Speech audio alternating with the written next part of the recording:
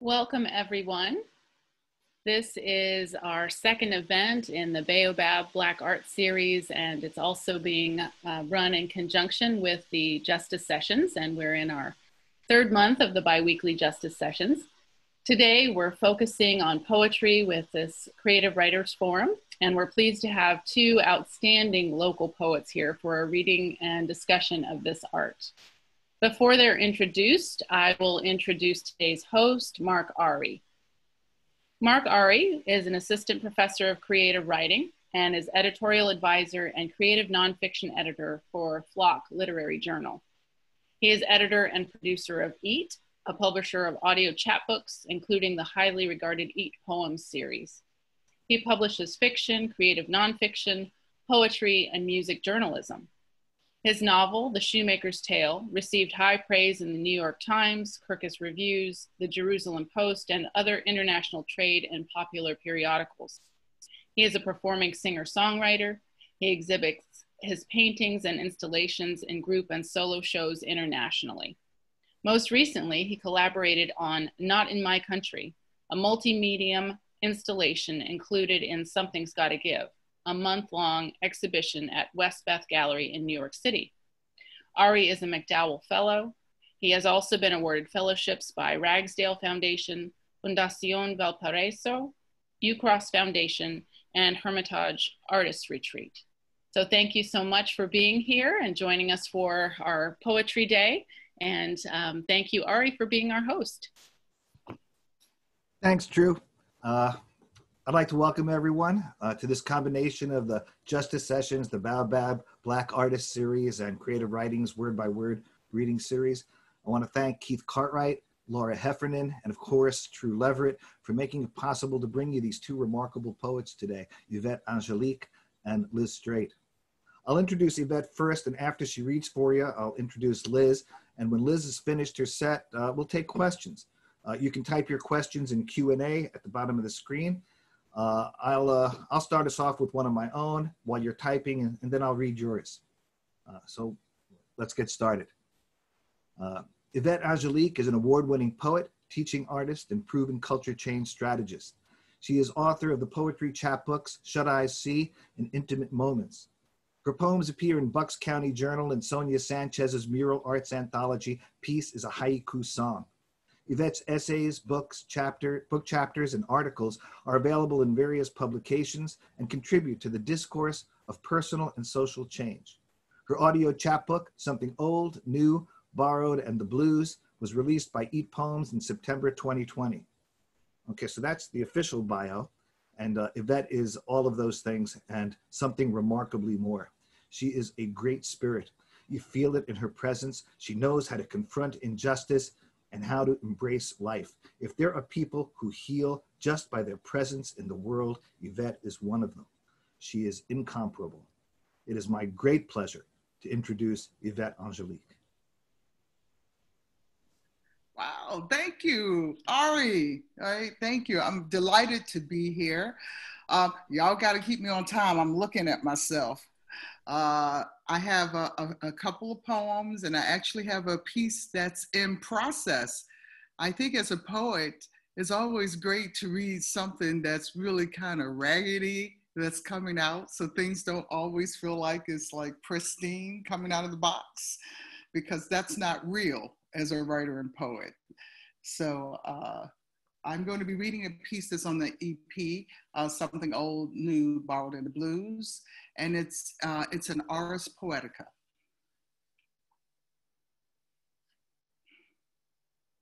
After God troubles the water, Luna shines her light on feet wading creeks.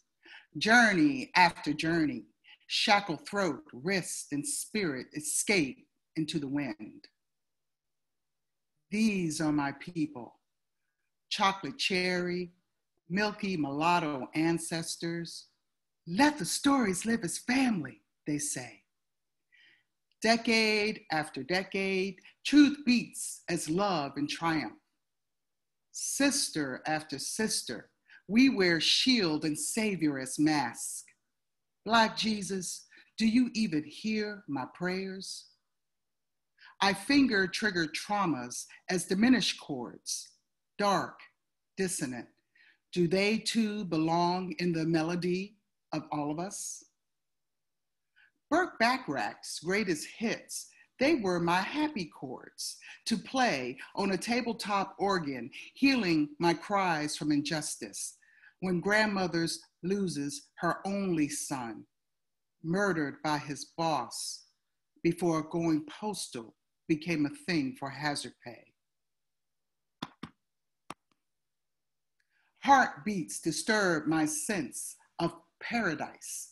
Mama still seeks, knocking on doors like Moses, preaching before the Red Sea, drown feelings I cannot speak, but strum on a Les Paul guitar, blow into a maple burl flute, give birth to this poem that lives every day, uncensored, in a history only my gut can see.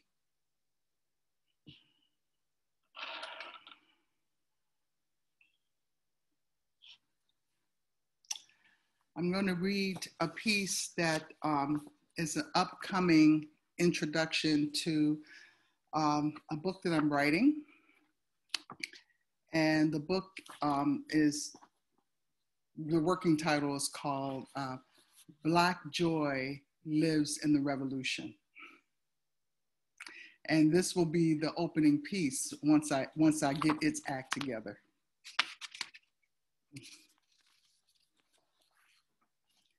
In spite of the revolution, Black joy always lived in us. Give me some sugar, baby. It wasn't creepy, but kind, to show Black children somebody loved them. A jelly glass of Kool-Aid, a bologna sandwich, some potato sticks, orange slices. This was a meal for any kid on the block who ran with us down the alley. 1, 2, 3, red light, or rolling down Miss Roberta's backyard. Can her eat with us? Mama corrected our hers and she's. And yes, there was enough food for everybody's baby. And there was always joy in our intimacy.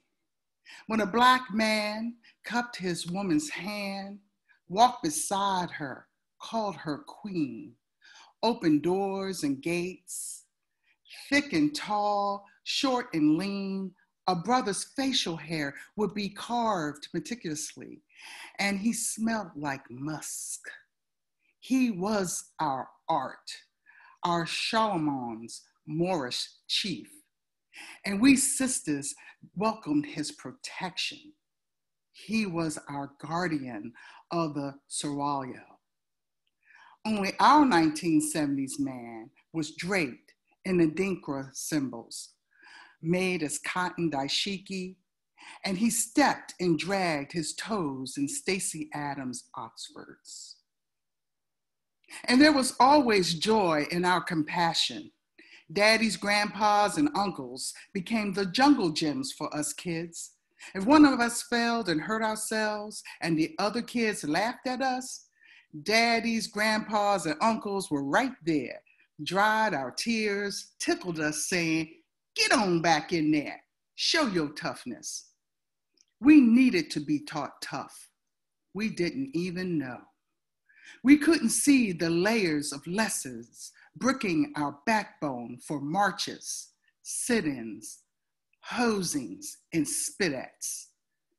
We be freeing in our afros and brown fists in the air, knowing Black joy was in the revolution will not be televised. Gil Scott-Heron sang to us over WOLAM in the morning. And Petey Green whispered to all of us, "We are Chocolate City."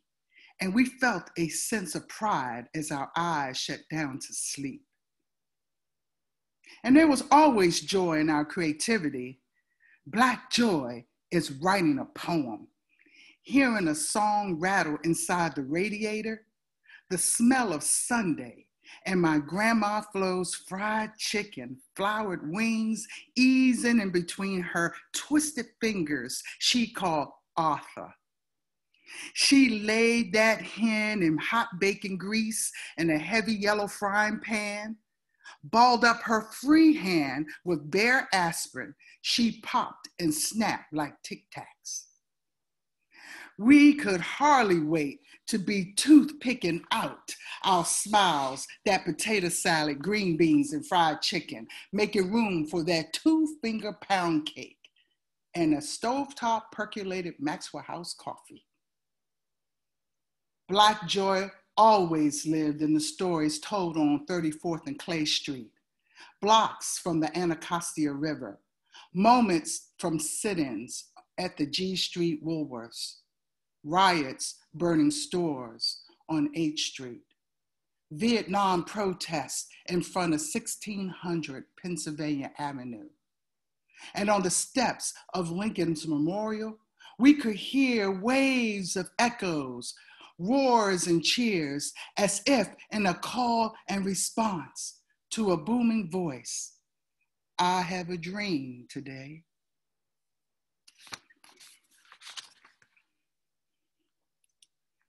And I think I have time for one short one that's in a poetic form that's called a triolet.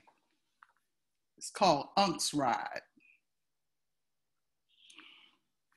Rear view mirror, remember the show? 3 girls rocking Diana's dreams. With big pen mics jamming in the backseat row. Slanted rear mirror, remember the show? Can't hurry, love, we get down low. Neck be bopping, egg and hollers and screams. Rear view mirror, remember the show? 3 girls rocking Diana Supremes. Thank you.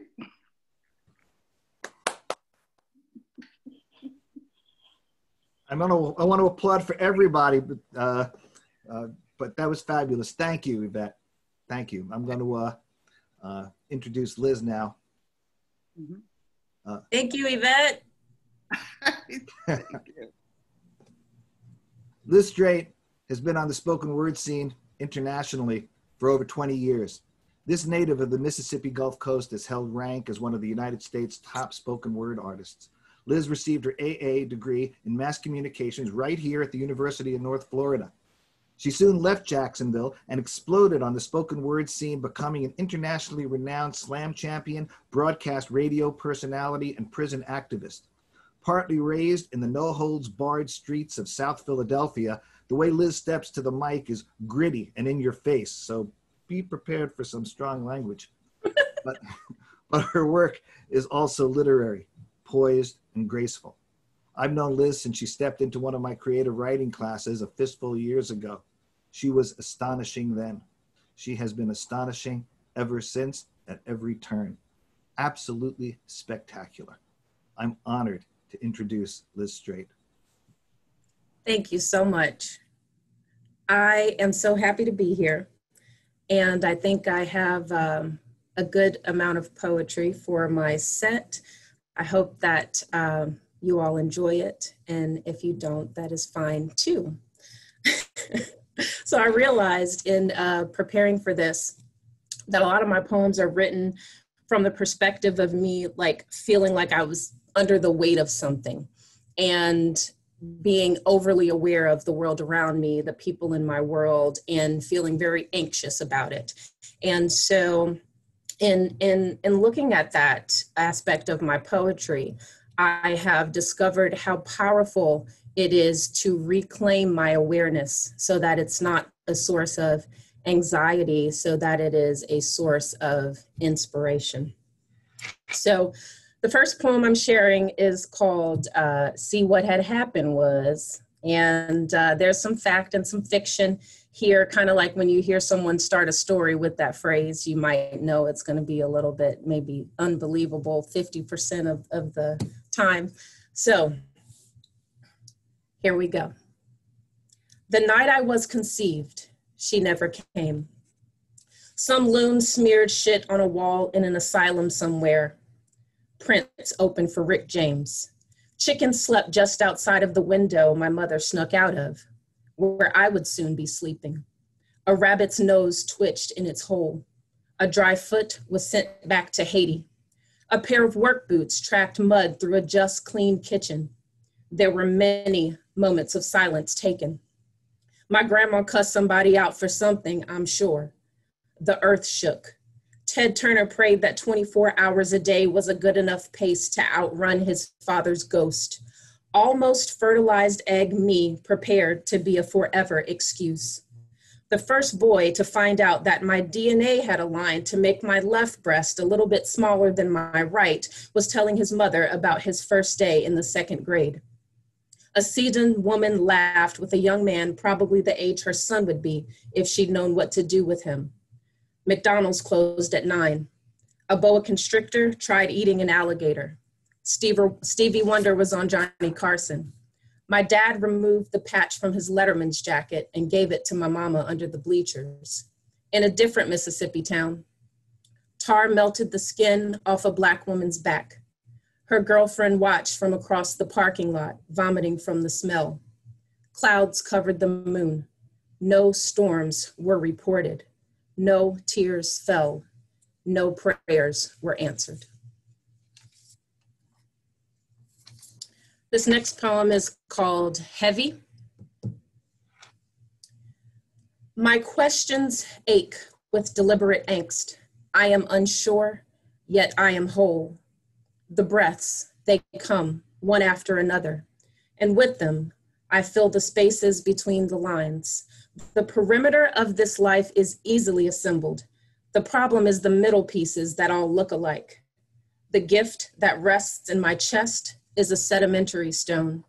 I thank God I was born with this hammer tongue.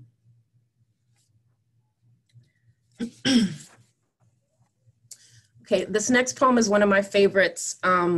It's called the Nutsack poem. So I'm glad you warned people about the strong language. I hope my mom isn't watching. Okay, the Nutsack poem. Dawn breaks.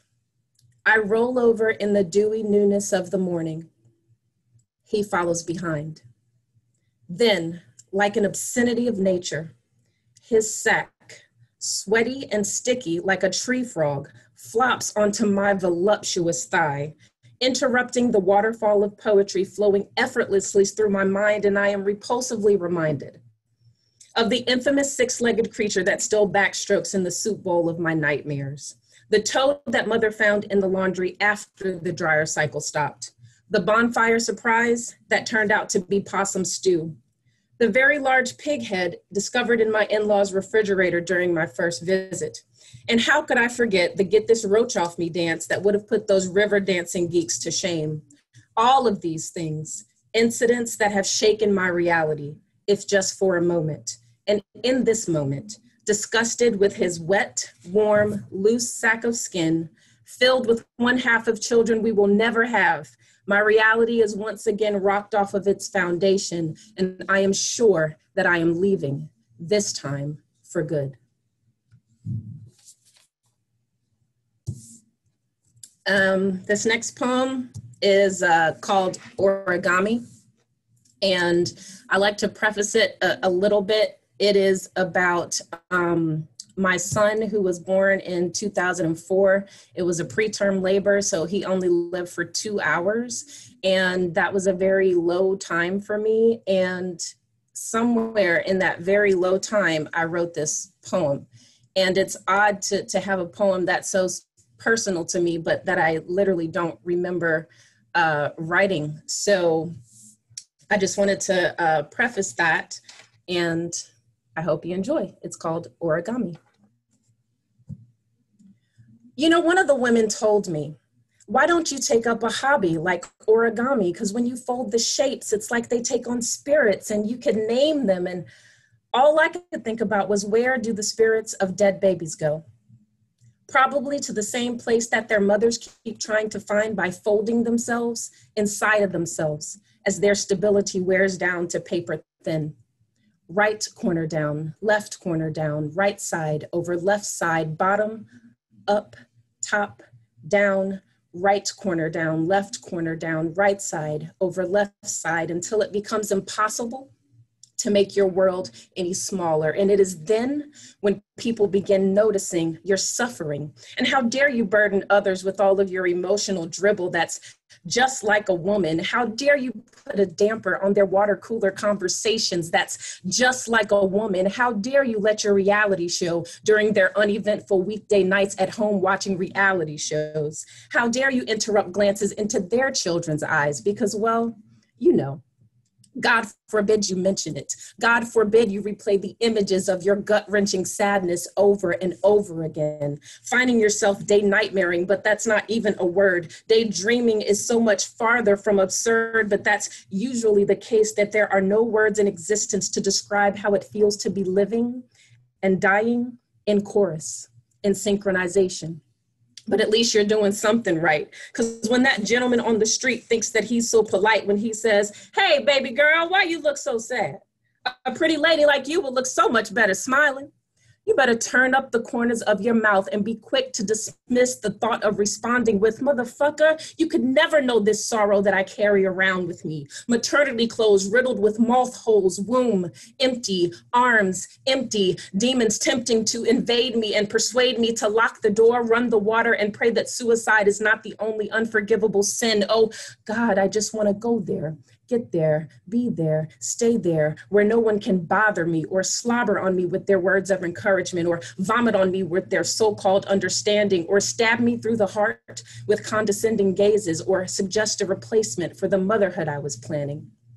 They try and turn my pages and rush me out of this grieving chapter of my life and force me into the light when I know that my third eye's sight is not developed enough to bask in the brightness of yesterday's transformation into today, because I keep seeing visions of tiny fingers and toes in my head. No sugar plums here, no sugar coating this. And no, this is not the remix. It's the raw, uncut version. It's the song you don't hear on the radio. It's the B-side. It's the truth that even a few good men couldn't handle. It's the scandal whispered throughout wooden church pews by gaudy hat-wearing gossips confused about their own Christian bullshit. Do unto your neighbor as you would have him do unto your hypocritical ass. That's why I put in this poem whenever the collection plate is passed, because I want the amalgamation of this congregation to hear me scream out loud. But in my support group, they tell us to practice screaming without making a sound. In a room full of white people who could not fathom the nothingness left, when another Black man is forced to take his last breath, even if he was just 2 hours old, I still began to fold. Right corner down, left corner down, right side over left side. Okay. So this next poem is a haiboon. And one of my dear friends in the spoken word community named Adam Henze introduced me to this form. It's a literary form originating in Japan that combines prose and haiku. And usually they're like in diary form or essay form or prose form or travel journal form. So this particular haiboon is called Live Poet. And it is comprised of a section of prose, then a haiku, another section of prose, and another haiku, and another section of prose, and then another haiku. And it's kind of like in travel journal form, even though I didn't go nowhere but my couch, my living room. Okay. Saturday, April 2nd, I wanted it back, the poet life.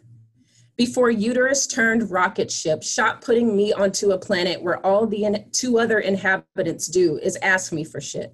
Beg time to consider me worthy of its slow ride. Wish I could set out to find an old familiar, a vibrant locale with hip people that didn't identify as hipsters per se, and where there would be coffee, lots and lots of coffee and alcohol, lots and lots of alcohol. When child wakes, it becomes evident that this is not your life to live.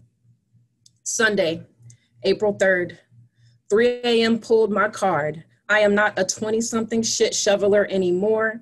How does one tell their 4-year-old, mommy was up writing a poem till 3 a.m., so fuck your breakfast right now, okay? Or more importantly, how does the pee make it from my bladder to porcelain bowl without me getting out of the bed? This sporadic inspiration needs to figure out whose side it's really on. Mommy, wife, 9 to 5 or me, or the poet, warrior, gangster, goddess me. One's gonna have to die a slow, painful death. The greatest trick the devil ever pulled was to give a writer peace. Monday, April 4th. I failed at setting my bedtime for a decent hour again. Husband and child are asleep. It's after midnight, the dishes are washed, and I am writing. Nothing can stop me. This feels so devious. I put vodka in my ginger tea. Take that, real job. In your face, 36th birthday next month. Being a rebel in bed wearing blue fuzzy socks feels just as good as the inside of a smoky bar, drinking Grand Marnier straight, waiting for the open mic host to conjure me from a backless bar stool. No extension cord needed for my heating pad in this venue. When four walls close in close enough, a space can be made holy. I close my eyes. My couch almost feels as high off the ground as a stage. Air ducts must need cleaning. Otherwise, why am I struggling to breathe? All right, last poem is called Timber. And this poem is gonna take me right to 15 minutes. So short introduction. Timber, like when a lumberjack yells timber when the tree's falling. So this is kind of like my way of celebrating the layers that are in place when, you know, like when the writer is born. Like there's so many things that we identify as, and then many times we put the writer identity last. So this is my ode to sacrifice, to female poets everywhere, and just to the journey of the Black woman and the spoken word. We are wordsmiths, pulling shooting stars from blackness we do not own, placing them upon our overworked tongues. We spit truth, you see. Grant wishes to freedom-seeking souls, filling their holes, whether they be from bullets or a prolonged belief in bullshit. See, women like we are a rarity. Things get rough for socially degraded deities, still be diamonds nonetheless. And granting lyrical liberation may be the only value we have left. And so many have left this world too soon, headed for the next. Lavender wrapped with daggers strapped to their backs, because even in death, the fight ain't over. Forget what Christianity told us. Ain't no gender requirements for soldiers. We are wondrous warrior women, expected to die these humble deaths, drowned in wine, left with the stench of pity on our breath. Husband to our right, children to our left, tomb to a spirit long before body was laid to rest. Reality silenced the tempest of these sequoia trees of femininity, with poems suffocating behind their lips. Blue now, unable to whisper. I wanted to kiss her, but they say death is contagious. Said goodbye to their good fights, for they live tougher than God made us. Filled their mouths with hematite, placed hands over ears to block the sound of settling for less, waiting to be blessed with more on the way to meet Jehovah. Had a feeling he'd screw us over, so purposefully we journeyed toward the wayward way of words. At first, just wanting to be heard, but tongues get tattered over time, and sorrow sulks between thighs, and so many enemies it would please if we believed that it had to be this way. Like there's no Shiro pose for dying. Even a whore gives up her strut one day when ain't nobody buying, but instead we choose to bend the rules and wipe the dirt up off our knees, swallowing atrocities, prophesizing poetries, turning tricks through limericks laced with rhyme scheme or lack thereof. We are willingly taken advantage of, so use us till you use us up. Lay us down, get a piece if it will bring our people peace. We silence insanity just to get by. Too many internal flames to fight. Can't keep paying for melted mics, so we pour libations, chant our pain, reproduce the root of truth, sacrifice ourselves to save you. And it is only after the cutting down that you can truly be amazed by our majesty, so masterfully we write. That's it. Thank you. Spectacular. Thank you. That was just spectacular. Did I lie? I said we had some spectacular people here for you today. So what I'm going to ask folks to do is if you go to Q&A at the bottom of your screen, you can type in your questions. I'm going to start with one. If you don't mind, I'm just going to throw it open to whoever or both, whoever wants to answer. We are living in these very strange and in some ways very troubling times. We have a pandemic, and at the same time, we have an uprising for racial justice across the country. So I'd like to know how either or both of these have impacted your work. I can go, Ari. For me, it really sent me into a space of radical self-care.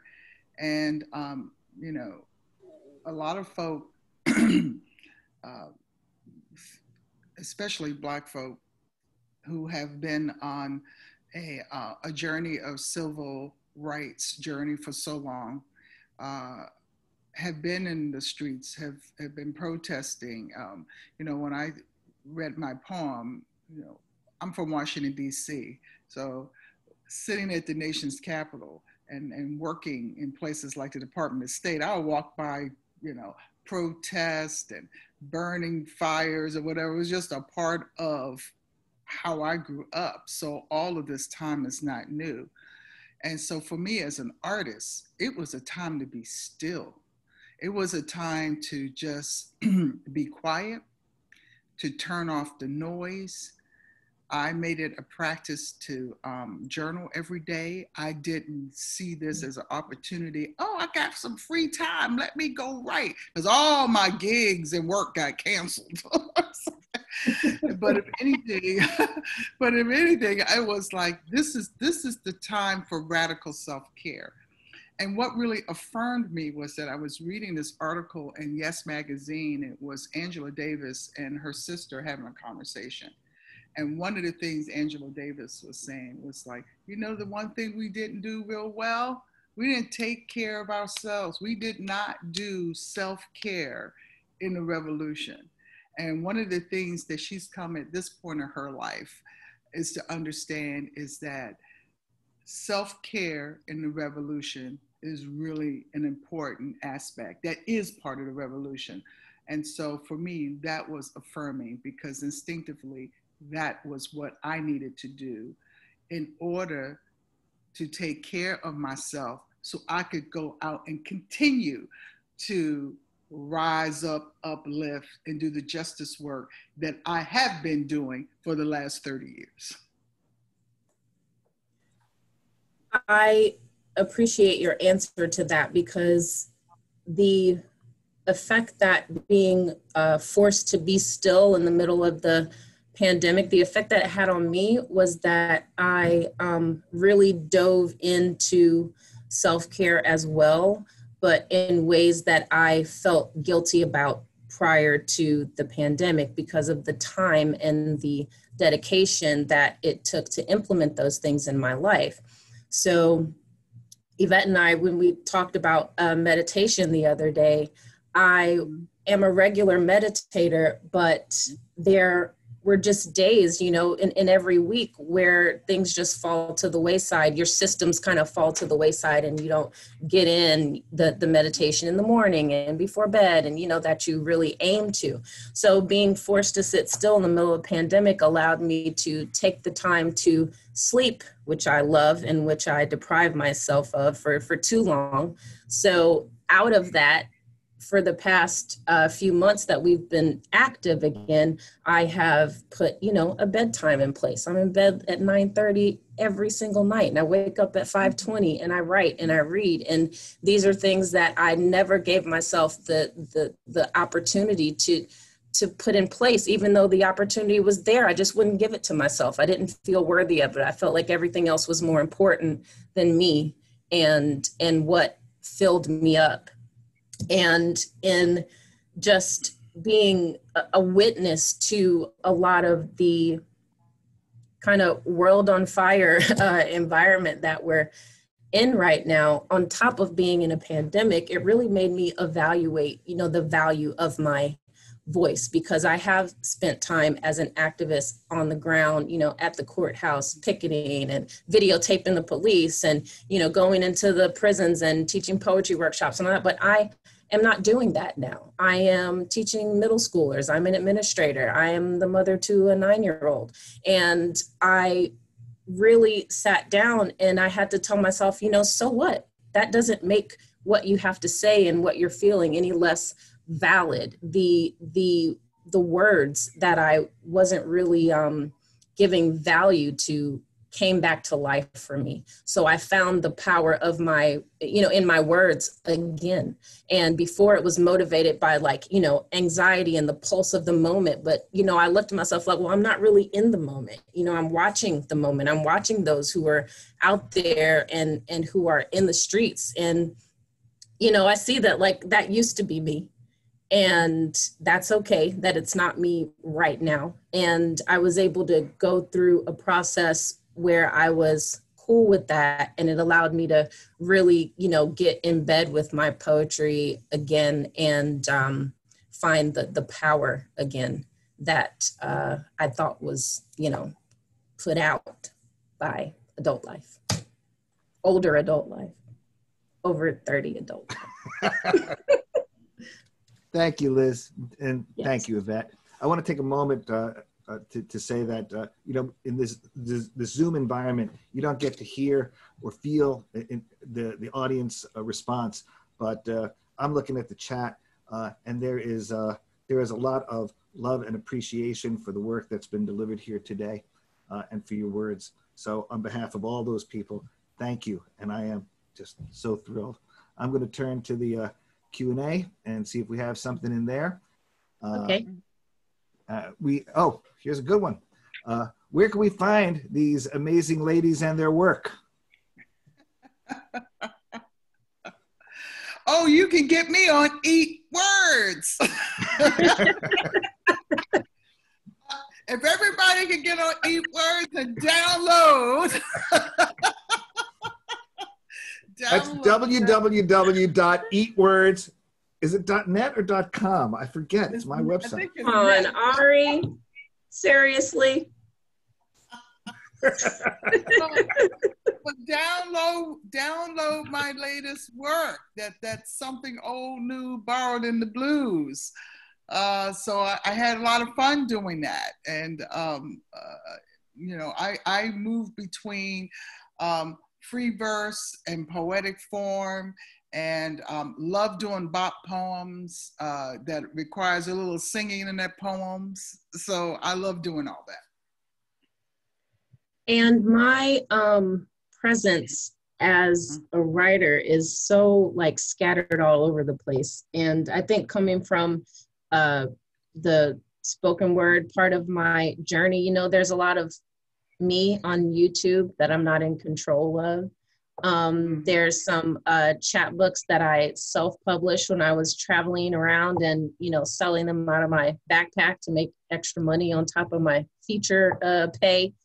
But there will be an Eat Words Liz Straight project before the end of the year. Isn't that right, Ari? So November is the goal for that.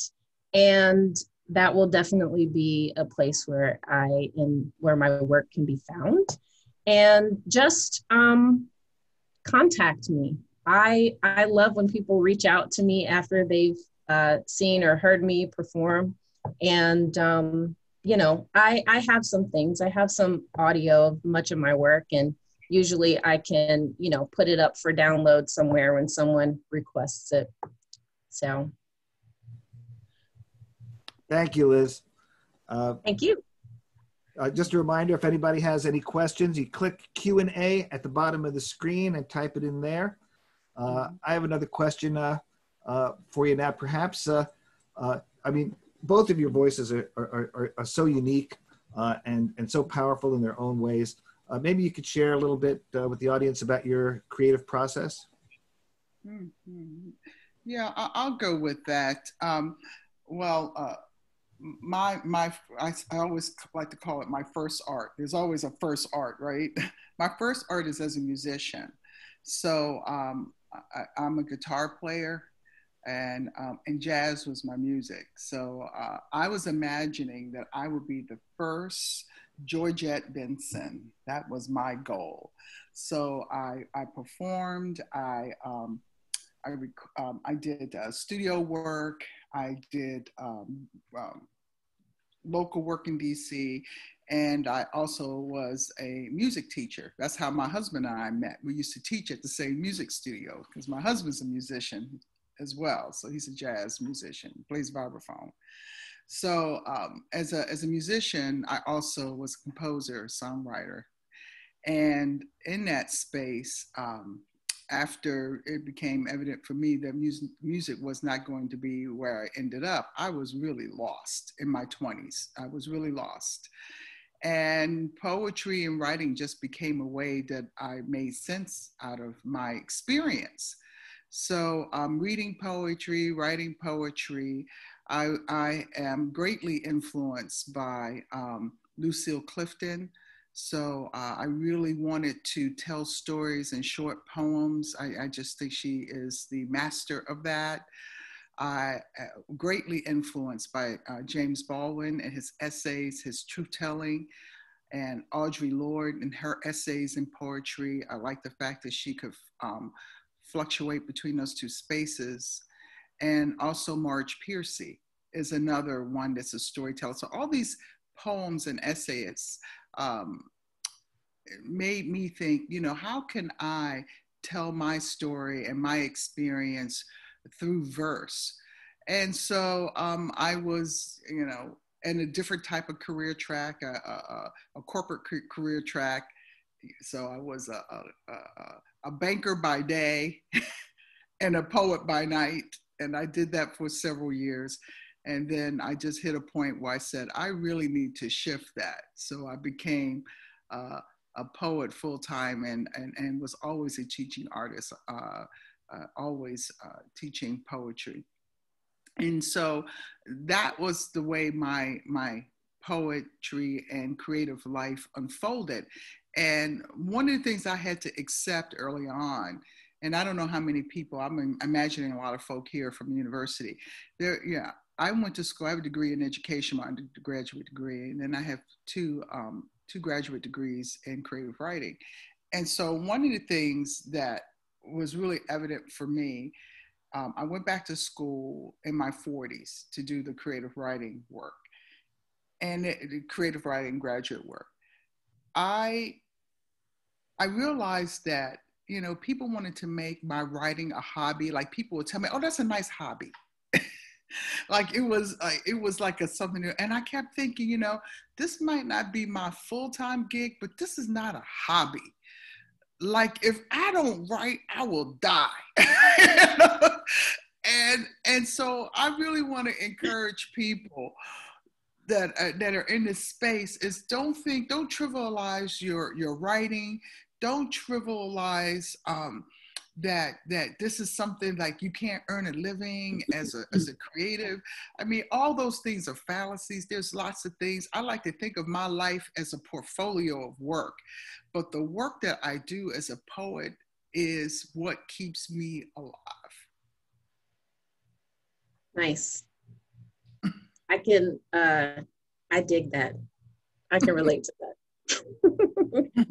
I think my creative process has changed so much over the years. I was always a writer. My stepdad said, like, if I'd be standing, like talking on the phone, whatever papers would be on the counter would just be full of words and drawings and, you know, whatever else I could write by the time I was done with my conversation. And I wrote poems as a child. I still have like the first evidence of me writing a poem. It was on a homemade Mother's Day card to my mom. And I think I was about 8 years old when I wrote that. And I really didn't know that poetry was going to be such a big part of my life, or that writing in general would be a big part of my life, because it was just something that I always did. I was an avid reader as a child, and I wrote all the time. I loved to make up stories all the time. Sometimes that was not a good thing. as a child, but I have lots of practice making up stories and, you know, creating a world that entertained me. I was an only child for a long time, and that is a lot of, you know, that led to a lot of time spent just entertaining myself and creating, you know, a world around me that felt fun and awesome. And I did that through my characters and writing stories. Poetry was more like a private thing in my journal, in my diary, that I thought my mom couldn't access because there was a little lock on it this big, you know.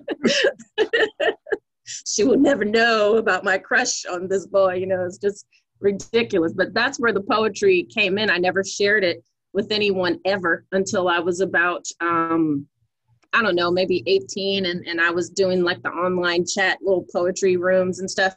And then I was invited in Jacksonville to perform at an open mic that was at Nefertiti's Books and Gifts, which I don't think exists anymore. But I was invited to read one of my short stories because that is, you know, what I was doing. I was writing fiction and stuff. And so I said, oh, I'm just going to bring this poem and like pull it out of my pocket, like, bam, you know, in case I'm brave enough to read a poem when the poetry section starts. So I'm up there and I'm like, and blah, blah, blah, and blah, at the end. And then I'm like, but I also have this poem if you would like me to read it too, if I have time.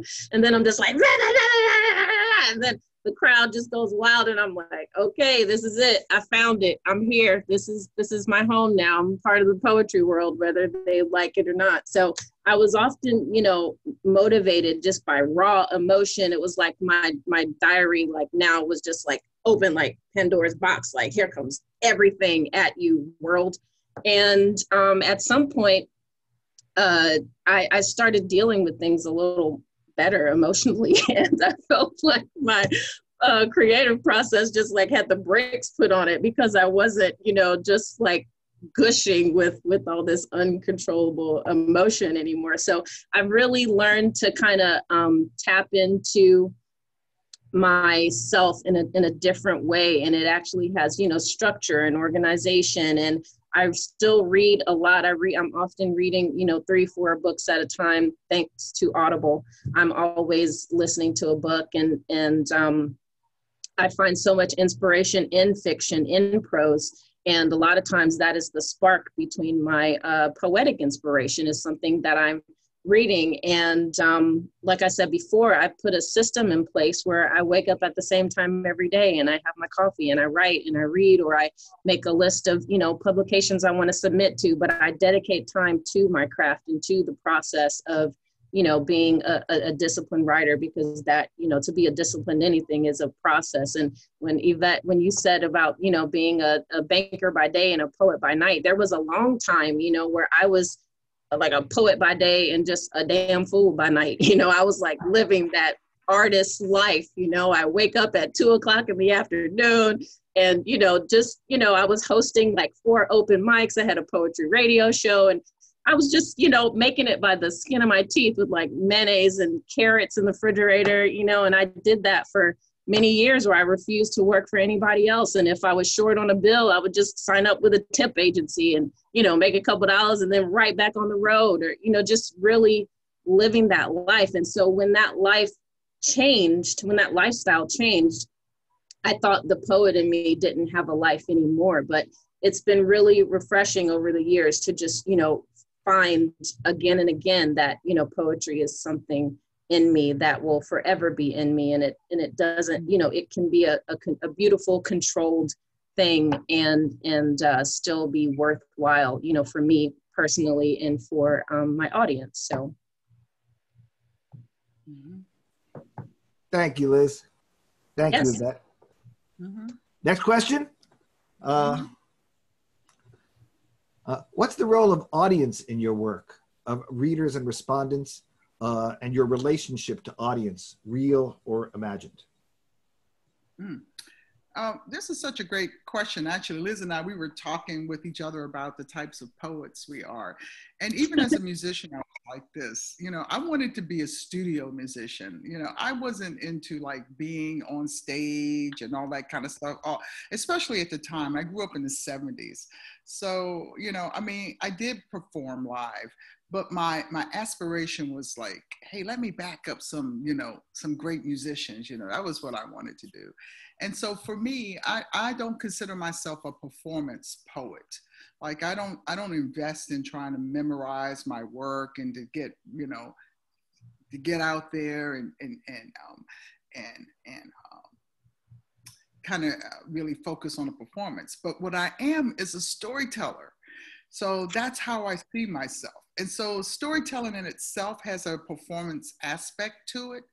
And that's the way I like to write. So I'm really mindful around how I punctuate myself on the page. And I put notes on my sheets around how I want to pause when I read, take the breaths to make emphasis. And when I'm on the stage and I'm in front of an audience and I see the head nods and the eye contact, I know I'm reaching. I did a event at Yellow House Art, and I can't remember what the theme was, but I had one of the essays that'll be in my book, and Black Joy in the Revolution, and it's called Hair, and it just talked about these different things. They were vignettes, if you will, about my life over time and my hair, and just living life as a Black woman in hair. And I can remember, I mean, the house was packed, and I can remember looking up, and this white man in the back of the room, he goes, I am just profoundly impacted by how you had to navigate the world and how much the hair mattered.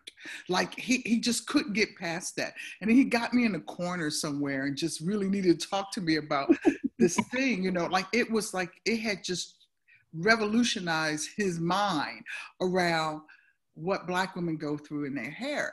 And so for me, audience is important because, you know, I know that if I can tell my story deeply, I'm reaching someone else. So that's why I even tested out my new thing, you know, Black Joy Always Lives in the Revolution is the opening part of my book. And I'm thinking, you know, hey, I'm just going to, you know, I know this needs a lot of work, but I'm just going to read it and just see how the audience hears it. So that's important for me to always just experiment in that way. Nice. You know, my relationship to audience has come a long way. I always did things like piano recitals, and, you know, as a child, I had moments on stage, and I think when poetry kind of kicked off for me, I was not ready for people, you know, taking in and having something to say about my deeply emotional creations. You know, I can remember one time performing, and after the performance, a man came up to me and he said, you know, you are so good at what you do, but do you have to cuss so much? It's really not becoming of a woman, and you should probably consider how other people see you and, you know, perceive you when you use language like that. And then I don't remember the exact details, but then I just showed off of how much cussing I could do. And I just remember feeling so offended and just needing to defend, you know, my voice and what I had to say and how I wanted to say it. And that's always been a battle for me, is just being aware that there are people in the audience that will have something to say. Like, it's almost like I want to read my poetry and then put my fingers in my ear, you know? So I've grown to really appreciate the response, like you said, the visual response and the audible response when performing in front of crowds, because in the moment, I've never had an experience in the moment where someone said something that they didn't like about my work. It's usually after. I mean, usually they don't interrupt you on stage and be like, that's stupid. You know? So like after, I can kind of control and prepare myself. So I've learned that in the moment, most of the feedback and the response is going to be positive, or people that are really feeling what you have to say. So I've learned that my relationship with the audience, you know, it takes a lot of balancing for me. And I have met some of the best people in my life over the years that, you know, that have been in the audience at a poetry reading that I've done. So it's like I love it and I don't love it sometimes, but I realize that no matter what I think about my poetry, it means something different to every person that hears it, you know? So it's thinking about the audience has actually allowed me to not be so critical of myself or say, oh man, that poem is so old and I read that all the time. It's like, so what? You know, you don't know who needs to hear it at that moment. And you know, keeping the audience in mind reminds me that, you know, it's not about me, it's about the work, and it's about what the poem has to say, not what Lizz straight has to say. So I do appreciate my relationship to the audience very much, whether it's, you know, things that I publish in writing or actually being on the stage and performing my work. Thank you, Liz. Thank you, Yvette. You know, I have more questions here for you, but we're running. Do we have time for one more? Okay. Okay. One more. What does community support for its artists, writers, creators look like to you? Not what it necessarily is, but what it could and should be. Oh, I can give this one the quick response. I've been talking a lot on in different forums, virtual forums. You know, I've been doing a lot of speaking engagements, and I've been talking about mothering our archivist gardens. That's been kind of like the key phrase I've been using in the key message, and that's about Black women, art making, activism, and radical self-care. And for me, a support from community means to create spaces where that can live out loud. I would like to see more housed spaces for arts residencies. And think about Black women who are usually holding down 2 jobs or a single family household or whatever. This is a space of getting a way to create. Like, give me, for me, I need 2 or 3 weeks, but you know, give me a week or 2 weeks where I could be in a space where my job is to create, and it costs me nothing to go there, and that I have my basic life things, you know, taken care of. You know, without a week of work, you know, I still want to be able to, you know, have food paid for, my electricity, my phone bill, whatever. Like, I just want that space to really go deep and create. Because for a lot of us, we don't have the fortunate jobs or situations where we could do a sabbatical, or that we can even have or work it so that we maybe work 9 months, but we have enough pay to carry us over to 12. That's not a lot of folks' reality who are creators. And so I would like to see that kind of space in the community, and people will have joy providing that space. Yeah, pay me. That's the answer. That's my 2-word short answer. I'm gonna ditto that. I'm gonna ditto that. Okay, well, thank you. I want to thank some terrific colleagues, True Leverett, Laura Heffernan, Keith Cartwright, for making this all possible. I want to thank Lizz Straight, Yvette Angelique for being here. You are astounding. I want to thank the audience for being here, because the moment this goes on the internet, this becomes public art, and it is not complete without the public. So thank you. And be well, stay safe, wear a mask, vote. Thanks, Ari. Thank you, Ari.